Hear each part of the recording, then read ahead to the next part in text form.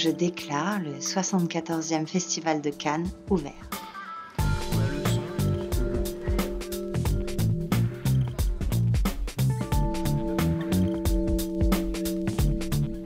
He's back on the red carpet here at Cannes for the third time running. Adam Driver has become a fixture on the French Riviera, and this year he's kicking off the festival, starring in its opening film, Annette, alongside Marion Cotillard.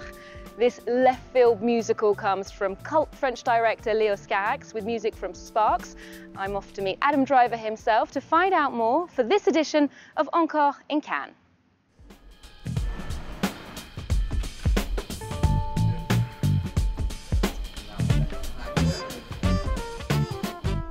Adam Driver, hello. Hello. You star in the film that's opening this year's Cannes Film Festival, Annette, and you're quite a regular here at Cannes. You were here last time for The Dead Don't Die, and on the red carpet for BlacKkKlansman, which won the jury prize before that. And after the extraordinary year that we've all been through and the cinema industry's been through, how does it feel to be at Cannes again? I mean, I want to say good, but I don't feel like that's a good enough word. It feels great. You know, this festival has always been, you know, my favorite one, and even before I came here, looked to it as the place where great movies are. So to be the opening film with this one in particular, with one that took 7 years of us kind of putting it together, clearly I haven't thought about it and what it means. I'm just kind of going with it. The man has changed me. What I see in her is obvious. What she sees in me, it's a little more puzzling. Now, your character in the film, Henry, has a complex relationship with the audience. As a stand-up comedian, he needs their laughter, he needs their applause. And I wondered how much you identify with that. How important is the public reception of your work to you? Yeah, I guess it's important. I don't have any answer to that. I mean, it's good if they like it, but at the same time, it's not really. Or if they relate to it, but it's not. I don't think it's something I think about when we're making it, whether people will like it or not like it. I mean, but you know, I'm not trying to pretend that acceptance isn't something that is something that you look for, or that validates you and gives you confidence. But I don't know that that's necessarily a good thing. So I have no answer for that. I think that's something that you think about, you know, one of those things that you think about for a long time and never come to an answer, which is a big category of things. But I don't know.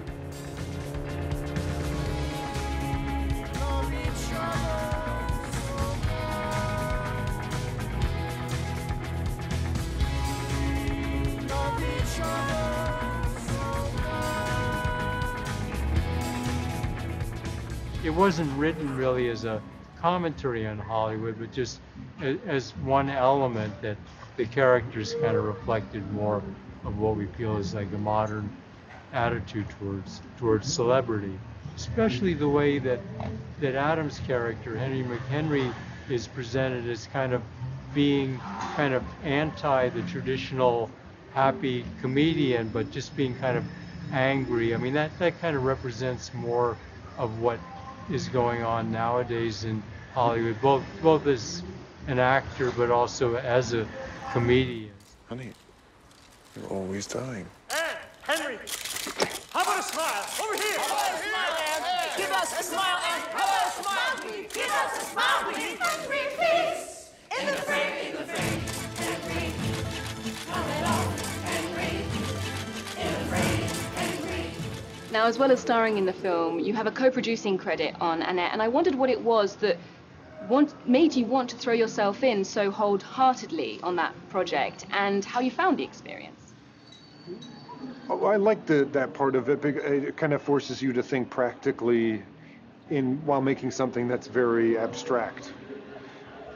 Somehow in a film set, the actors are very removed from having to exercise that part of it, and I kind of enjoy knowing the technical obstacle that you're kind of up against. Pigeons are migrating, so you only have 15 minutes to get a shot, or you run out of money because I don't know, someone lost it in a bag.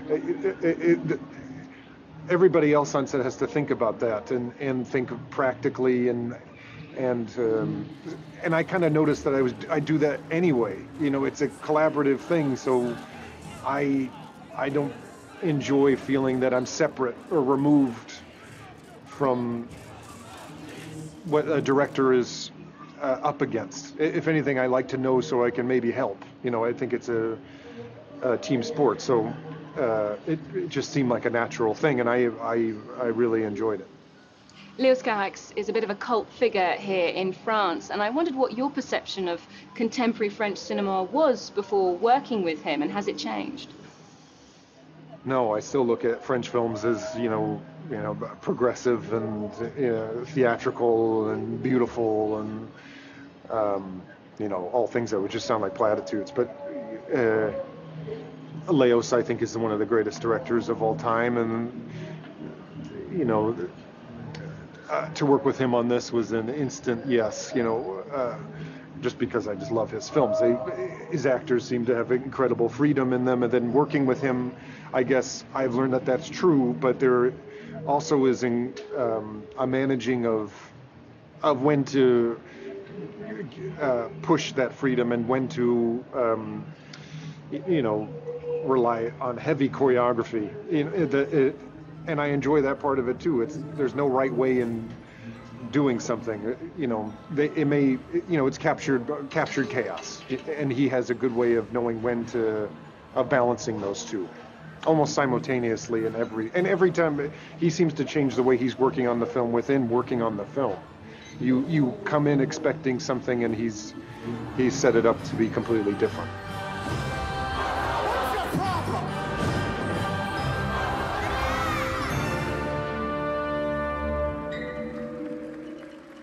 Everything will be all right. I promise it. You've also worked with people who would be cited as references or heroes: Spike Lee, Martin Scorsese, and Clint Eastwood. When you were younger and getting into acting, who were the people that were real references for you who made you think, yes, I want to do that for a living? Director-wise, Scorsese for me was the top of the pyramid as far as his films and how he talked about them, and as someone who was a huge inspiration to me. But you're right. All those people that you just listed were, Spike's movies, Jim's movies, Soderbergh. I've been really lucky to work with people that made me want to do it. And I believe that you're not a fan of seeing yourself on screen. Will that change for Annette? No. I've seen myself on screen before. I just don't. I don't have a phobia about it. I just don't. It doesn't seem to be helpful. My responsibility, I feel like, is when we were making it. And some people can watch themselves, and it's a good thing. They notice a habit or something that they want to do that they didn't think was working that actually was. But for me, it's permanent. It's film. It's very weird that way, where you do something instinctual or for a brief amount of time, and then it lasts forever. So when you watch it, I can't help but notice all the things that I want to change, but I have no control over it.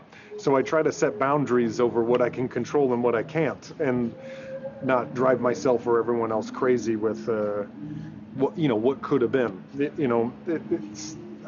Plus I know from theater that you can do it a million times, and always the last performance, you can do it for seven shows a week for months, and the last one is always the best.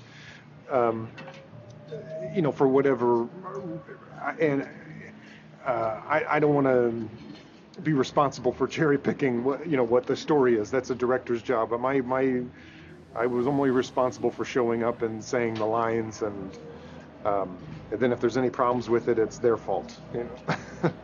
not mine. Adam Driver, thank you very much All right. for your time. Thank you very much.